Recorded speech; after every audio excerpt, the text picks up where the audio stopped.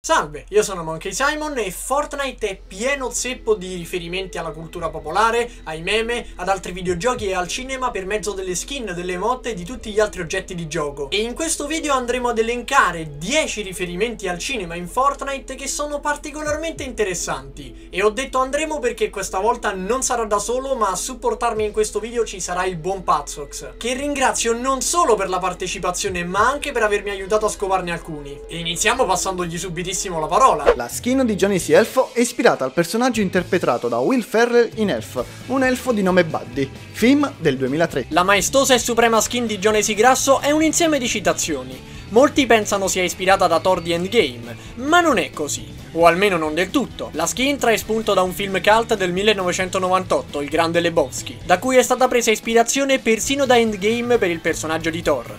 Infatti nel film c'è un breve scambio di battute tra Iron Man e Thor, dove il primo dice "Il bagno è sulla destra, Lebowski", mentre la citazione al film Marvel, oltre che ad introdurre altre future collaborazioni nel gioco, è anche una restituzione del favore per la citazione di Fortnite in Endgame. Prima delle collaborazioni ufficiali, Epic introduceva nelle prime stagioni delle skin che ricordavano molto dei personaggi del cinema. Ruggine nella Season 3 è una di questi, visto che ricorda molto Star-Lord dei Guardiani della Galassia. Infatti il suo nome in inglese è Lord. Inutile dire che il mietitore della Season 3 è un John Wick senza licenza, probabilmente usato soltanto da chi vuole far vedere che è un tryharder. La skin di Jonesy Dinosauro è una citazione alla scena dei Velociraptor in cucina di Jurassic Park. La si può capire dalla schermata di caricamento che ricorda proprio quel momento. La schermata di caricamento di Asso invece cita la locandina del famosissimo film cult del 1983 Scarface. Ma non solo, anche il dirigibile nel trailer della Season 9, quello con la scritta The Future is Your,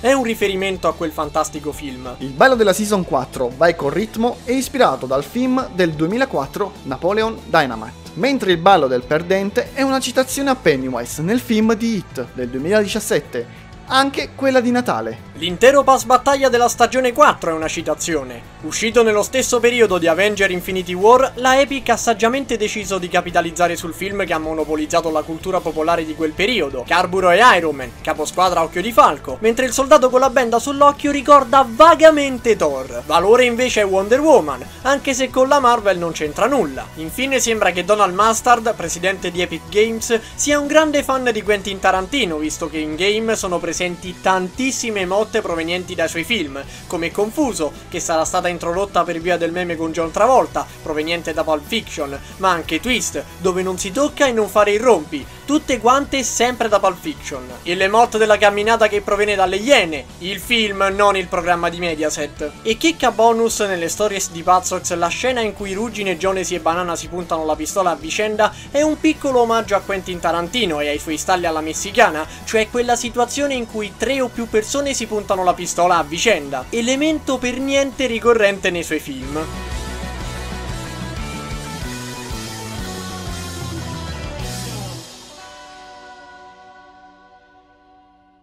Che dire, pazzoidi?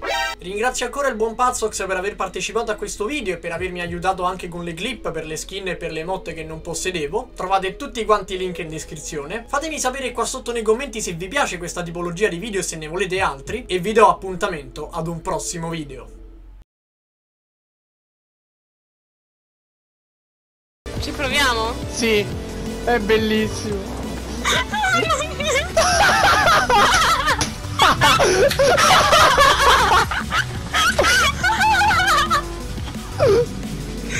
Grazie.